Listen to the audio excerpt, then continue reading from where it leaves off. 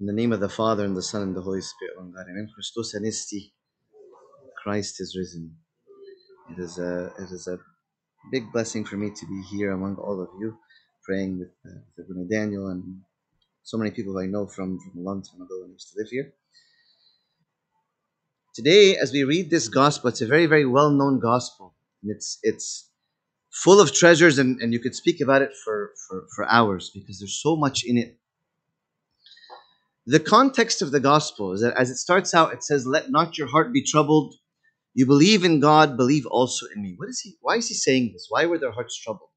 This is in John chapter 14. John chapter 13, Christ is telling his disciples that they're going to betray him, and that he's telling Peter, "You're going to deny me," and all of a sudden they're thinking, if Peter is going to deny you, then what's going to happen to the rest of us? Peter's our strongest. Peter is the one. Then what's going to happen to all of us? Are we even going to make it? Are we even going to make it to your kingdom? It had to have been such a fearful thing that the disciples are hearing that I've been with you for 3 years, and I'm telling you, you're going to betray me and deny me. I said, who else can be saved? Who else is going to make it? If the disciples who have seen everything that they've seen are going to deny and betray and run away and do all of these things, then who else is going to be? Who can possibly be saved? And the Lord says what? Let not your heart be troubled. You believe in God, believe also in me. In my Father's house are many mansions. You know what the Lord is doing? He's giving them assurance of the kingdom of God. He's giving them the assurance, and he's telling them, be sure that I have prepared many mansions, many dwelling places. Who is that for, Lord? It's for you. But you just said we're going to deny and betray and be scattered. And how is all of this? How is it going to be possible that I'm going to betray and deny, and at the same time you tell me what? To believe also in you that what? There's going to be many mansions. How does it come? It says here in the Pauline epistle that we read earlier today, in Hebrews chapter 10, it says,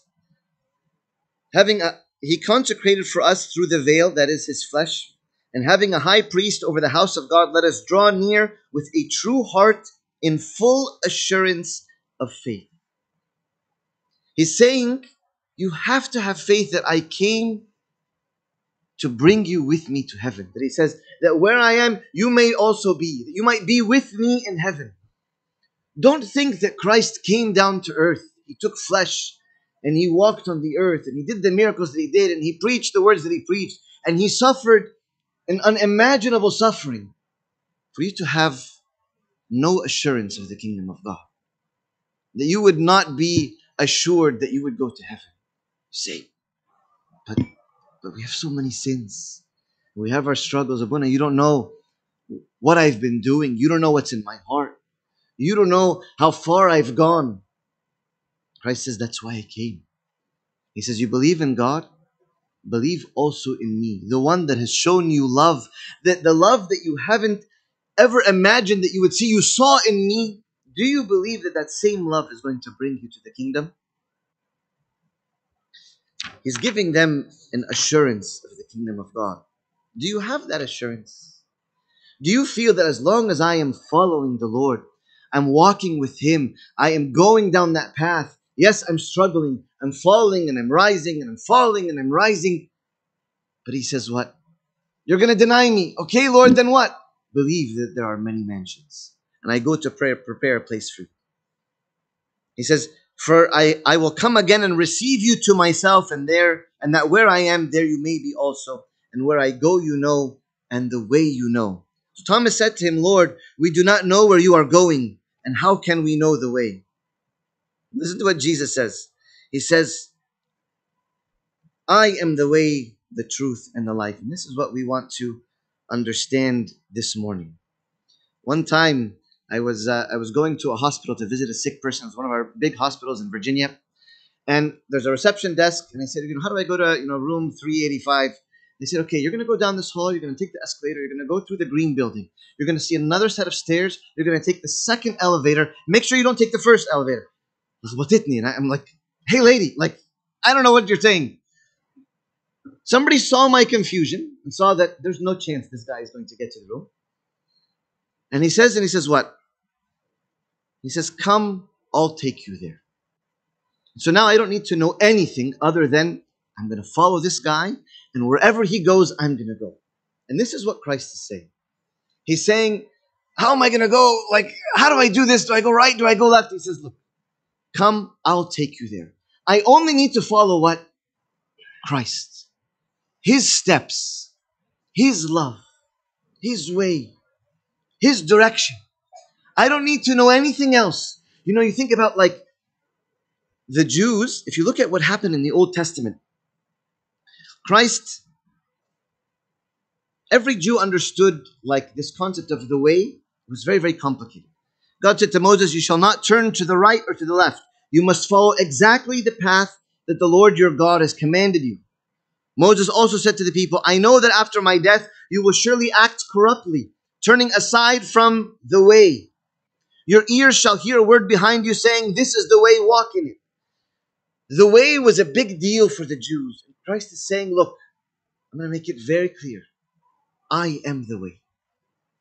As if you were here for the Matins reading, it talks about this concept of abiding in me. When you're baptized, we anoint in 3 different oils. One is called the simple oil. The second one is called the Galilawan, or the oil of gladness. And the third one is the Mayroon. When we anoint with the second oil, the Galilawan, or the oil of gladness, what's happening is we are taking a person who is in the vine of Adam. So you're coming from Adam. If you were born with human nature, you are coming from Adam. And so what is flowing through Adam into you? Death. Death. And so what we do in the Orthodox Church is that we take this branch and we do something called grafting. Grafting is an agricultural term that St. Paul talks about in the book of Romans. He says that you're going to be grafted into Christ. What does that mean? He says that, I want you to imagine grafting. You take off a branch from the dying vine. You have a dying tree. You want to save it. So you break off this branch and you find a living tree. You dig a hole in this living tree. You stick this dying branch into the living tree. And that all that is flowing in this living tree into this dying branch will start to flow and give it life. So it's saying what's happening in baptism is that you are broken off of Adam. You are no longer part of Adam. That when you are baptized, you are grafted into Christ, and all that is in Christ is flowing into you. That is how you will endure. And that this is how you abide in me. He says, I am the way, the truth, and the life. You know, truth cannot be just conveyed in words. Many parents, often we tell our kids, kids, you have to do this, this, and this. And the parents say, but Dad, you don't do that. And that's the worst thing that any dad can hear from their kid. You say, don't talk to your father that way. Right? Even though they're right. Because truth cannot be something that you just say. Truth is something that you are. Truth is something that you are. It's something that you follow. It's something that you live. Today we're celebrating the feast of Saint Arsenius. When Saint Arsenius, he was the teacher of the children of kings and rulers. And so he was living a very luxurious life. And he left this life and he went to the desert, and they gave him some food. And as he was eating the food, he was like picking at his food and pulling away the skin and the shells, whatever. And so the elder monk looked and says, okay, how am I going to correct this guy without embarrassing him? He tells another monk, he says, tomorrow at breakfast, I want you to do exactly what Abba Arsenius is doing. So he goes and he's like picking at the fool and he's doing whatever. And the elder monk slaps him across the face. And he says, we don't do that with our food. You thank the Lord for what you have. And so Abba Arsenius saw the example. He said, wait a second. I'm doing the same thing. Let me not follow that monk's example. So we have two extremes. We have the example that we should not follow, and that's the way of the world. All we do is we are absorbing the things of the world, the news of the world, the fashions of the world, the thinking of the world, everything of the world. That is the wrong way. But the true way of life is that you would follow Christ. See, in what ways? I want you to imagine how Christ loved. Did people bother him? I'm sure. Did people poke his buttons? Because every time you deal with somebody who's angry or who has these things, they say, but this person is difficult. Or this person is... Okay, but you have to follow the way. The way and the truth of the way that we should live is exactly how Christ loved. That he washed the feet of his betrayers. That he loved his enemies. That he forgave those who persecuted. That is the life, the true way of life. And then he says, I am the life. What is life? In Greek, there's three different words for life. We're going to focus on two. One of them is the one we all know about, is bios, which is like biology, right? It's like animals existing, going through the motions. They eat, sleep, drink. That is bios life. But in Greek, when Christ says that I am life, or that I've come to give you life, is he talking to dead people who can't see or can't? They're breathing people. And what life are you going to give? He says, I come to give you Zoe life. When God created Adam and he breathed into him life, he breathed into him Zoe, the divine life, that he would be filled with the Spirit of God, like St. Cyril of Alexandria says, that he is filled with Zoe life. Adam sinned, he lost Zoe, and he went to what? Bios. Just existing. So many people in the world are just existing. You look at them, maybe you go to your workplace, you go to your campuses, you go to your schools, people are just going through the motions. They're just existing. And so Christ is saying, I'm coming to take you from existing, from bios life, to Zoe life, which is the divine life, the full, vibrant, filled life. That when I feel like I'm living, I am so full. That I am like so vibrant. Today I want to challenge you today, and I want to ask, are you living a bios life, or are you living a Zoe life? You see, when Christ came to breathe into the disciples, and he says, receive the Holy Spirit, he blew into them and he gave them Zoe again. That when you were baptized and Abuna blows on you the breath of the Holy Spirit, this baby was born in existence, is given the breath of what? Life. The same breath that God gave to Adam, that Jesus gave to his disciples, the priest breathes into you, that you would be filled with life. How? By abiding in Christ. That everything that I do is Christ. If you look at what the readings of the Holy 50 are, it's saying that all of your sustenance, everything that you have and become, is only in Christ. That's why he says, I am the bread of life. I am the light of life. He says, I am the living water. Everything that they were sustained by, he's saying, that is me. But you're sustained by your paycheck that comes into the account every month or every couple of weeks. That keeps me sustained. That my friendships keep me going. That Christ is saying, no, I am the true way of life. I am the way, the truth, and the life. No one gets to the Father except by me. When you see like a student of somebody who is, being trained,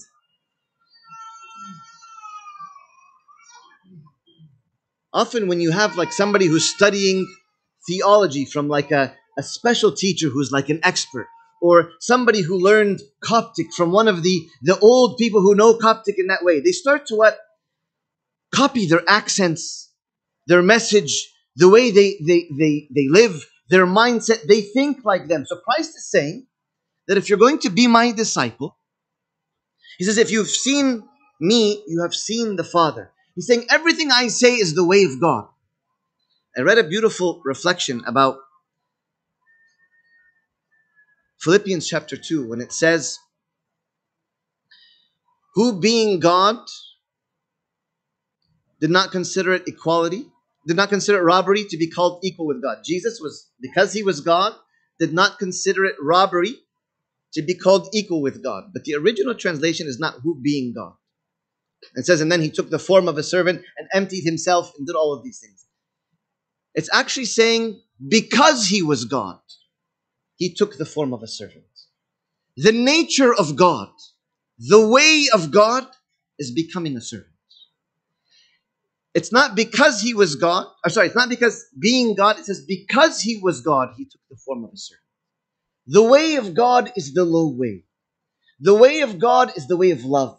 The way of God is the humble way, is the I'm sorry, is the forgive me, is the I forgive you, is the way of serving and washing other people's feet. That is the way of God. Jesus, because he was God,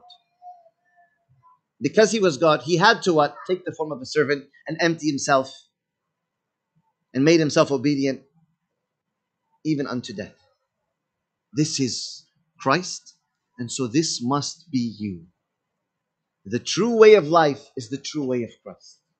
Today, as you go home and you're dealing with somebody maybe that is difficult in your life, somebody that is challenging you, somebody that is rubbing you the wrong way, or you go to work tomorrow and that annoying boss or your neighbor, whatever it may be, you say, okay, Lord, because I am abiding in you through the sacraments, you will take Christ into you. He will flow through you physically and spiritually. You become one with him. That Christ, like I said in the whole grafting, is flowing through you. That what comes out of you is Christ.